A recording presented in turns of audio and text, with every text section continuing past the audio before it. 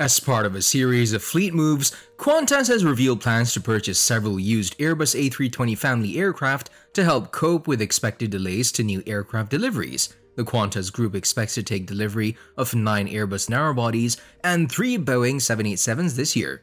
So in this video, we're going to talk about the big new Airbus orders. As announced last year, Qantas has ordered and purchased the right options for up to 299 narrow-body aircraft and firm orders for 12 wide-body aircraft with Airbus to update and grow its fleet over the next decade and beyond. The airline group, which comprises mainline operator Qantas and low-cost unit Jetstar, will also boost its Airbus A220 order book by exercising options for 9 examples. In addition, Qantas has revealed that 3 A321P2Fs will see an accelerated entry renewal into the Qantas freight fleet. This subsidiary has enjoyed great success operating the passenger-to-freighter conversion and will look to continue with the program long into the future. The group has secured options for a further 12 E190 aircraft wet lease from Australian carrier Alliance Airlines. The aim for these E190s is to improve connectivity across the network. Commenting on the midlife aircraft, Joyce said that delivery delays meant that Qantas needed to find other ways to lift capacity in the short term, adding, wet leasing more aircraft from Alliance Airlines will provide a very rapid injection of extra capacity domestically, but with plenty of flexibility to adjust that over time depending on what's happening in the market.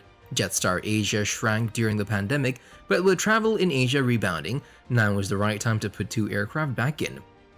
Core to the changes announced is the decision to acquire several mid-life A320 family aircraft for freight and resource customers to help offset these delays. Once the delayed aircraft are delivered, the group has the option to retire or retain the aircraft they were originally designed to replace, depending on market conditions. Before we move on, support us by hitting subscribe and the bell icon to get notified when we post new videos. Now let's get back to our topic.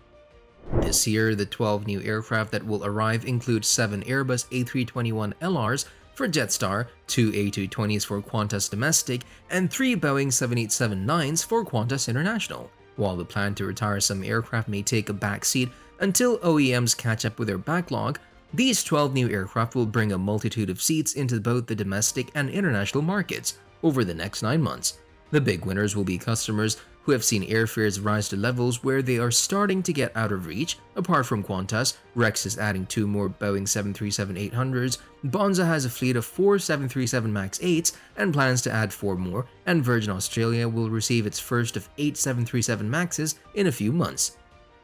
The supply and demand equation is shifting back towards the traveling public, and with prices already tumbling and new generation aircraft arriving, 2023 looks like a good year for Australian travelers. Outlining its fleet strategy for the near term, Qantas says the additional aircraft will help restore capacity faster and meet strong demand from leisure travel, resources, and domestic freight markets.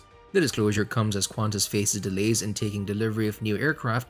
Says Qantas Group Chief Alan Joyce, aircraft manufacturers are seeing the same supply chain delays as a lot of other industries, and we've been told that some of our deliveries will be pushed back by up to 6 months.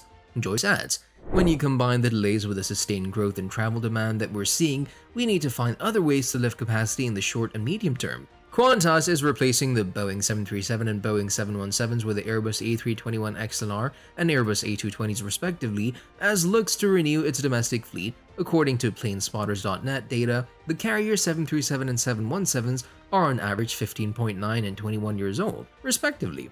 In total, it operates 79 Boeing 737 and 20 Boeing 717 aircraft. Thank you, Qantas. The airline has announced that it will order 9 more A220 under its ongoing fleet replacement program. Airbus said in a statement posted to Twitter. The original equipment manufacturer, OEM, added that it's looking forward to the airline becoming the first to fly this latest addition to the Airbus family in the Pacific. So that's it. Please like, share, and comment with your thoughts below. If you like this video, remember to subscribe to see our next video. Stay safe, and we'll be back soon with another video just for you guys.